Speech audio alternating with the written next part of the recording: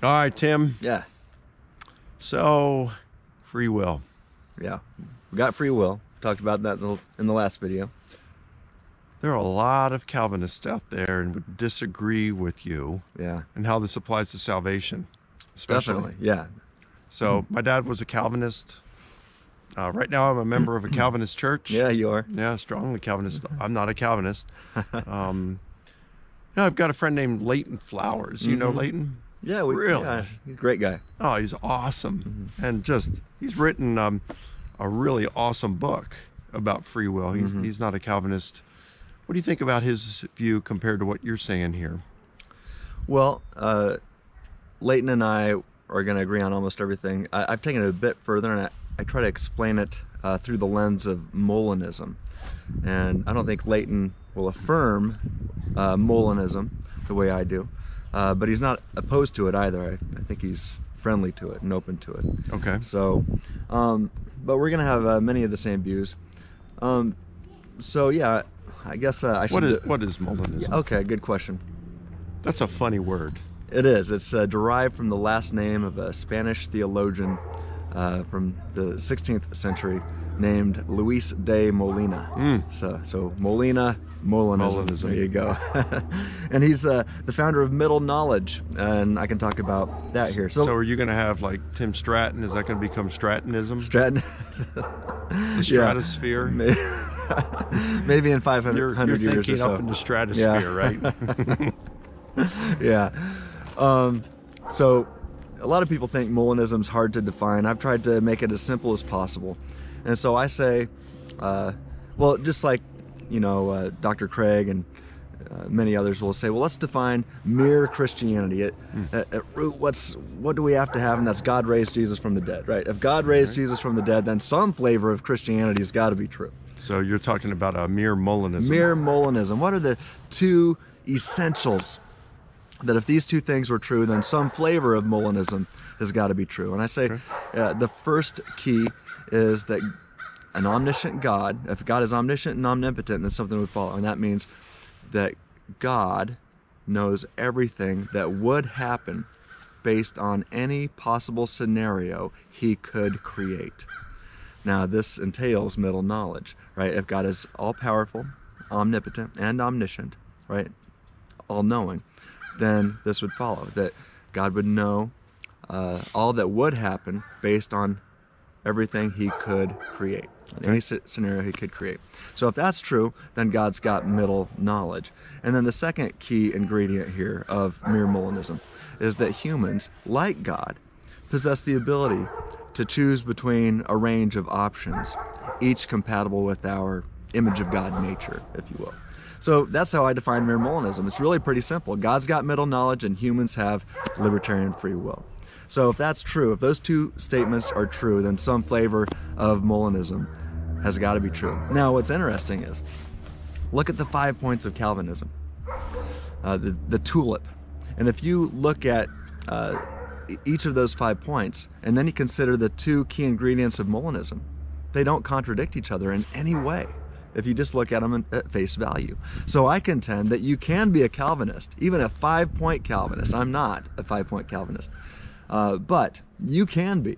You can be a 5-point Calvinist and still be a mere Molinist.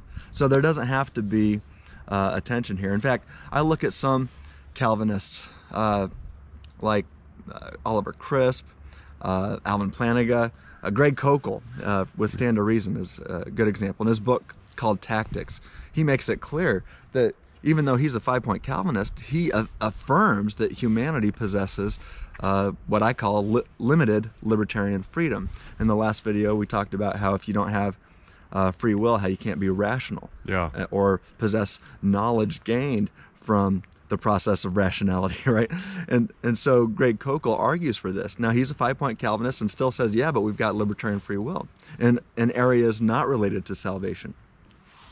Now, think about this, so if the Calvinist, or anybody for that matter, affirms that you have limited libertarian freedom, at least in some issues some of the time, and then they also affirm that God is omniscient eternally and necessarily, eternally without beginning, then God will have middle knowledge. So is the Calvinist in some sense being inconsistent, or is the Calvinist being inconsistent with their view by adopting a form of Molinism as well, or is this? They don't have to be. Not the mere Molinism. So now I apply mere Molinism to salvation issues, but you don't have to, right? So that's where.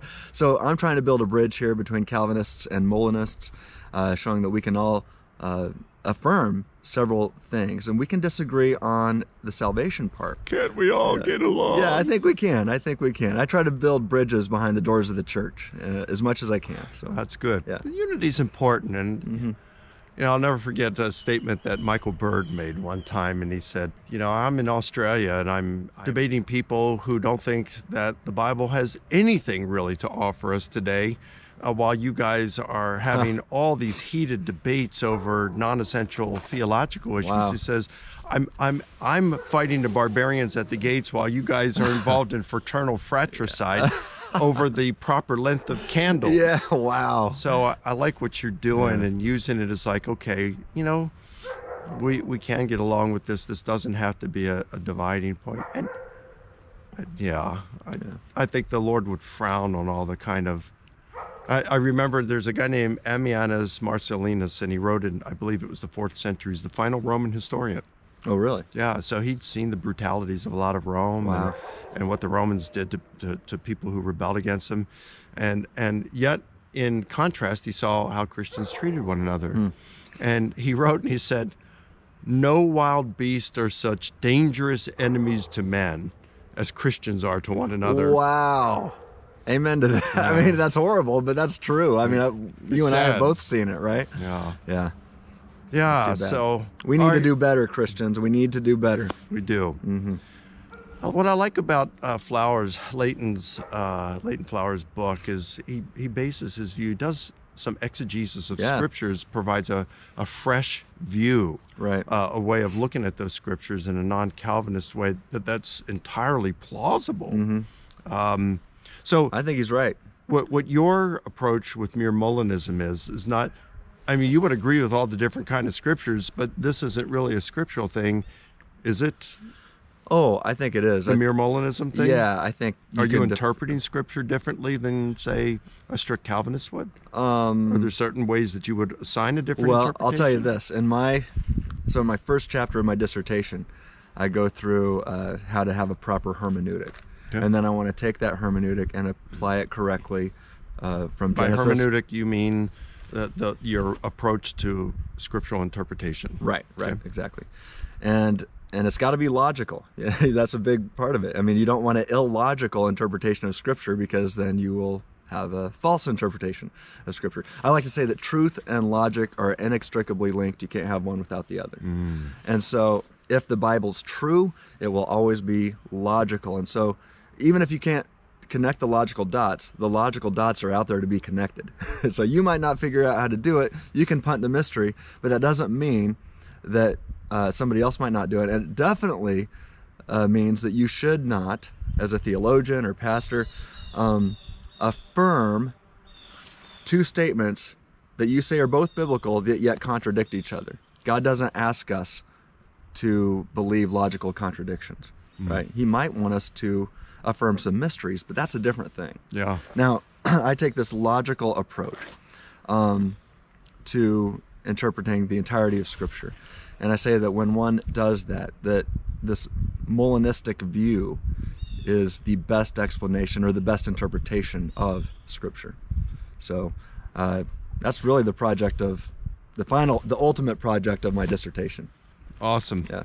Free Thinking Ministries. Free Thinking Ministries is your ministry, right? Yep. freethinkingministries.com is my website, and I'm trying to be a little bit more active on YouTube now. If you want to follow us there too. How can they follow you on YouTube? Just search for Free Thinking Ministries, and that's your YouTube channel. That's the name of it. Yep. And on Facebook, I've got the Free Thinking Ministries Facebook page. We've got a Free Thinking podcast group that you can be a part of. I'm on Instagram under freethinking_theist, the Free Thinking Theist. Okay. And if they want to join that group on Facebook, what's the name of it again? The Free Thinking Podcast and the Free Thinking Free Thinking Podcast group and the Free Thinking Ministries page. So there are two Yeah. pages on Facebook, groups that you have. Yep. Okay. You can follow us on Twitter too at Free Think Men. Awesome. Yeah. Love you, man. Love you too, Appreciate brother. the work you're doing. Thank you.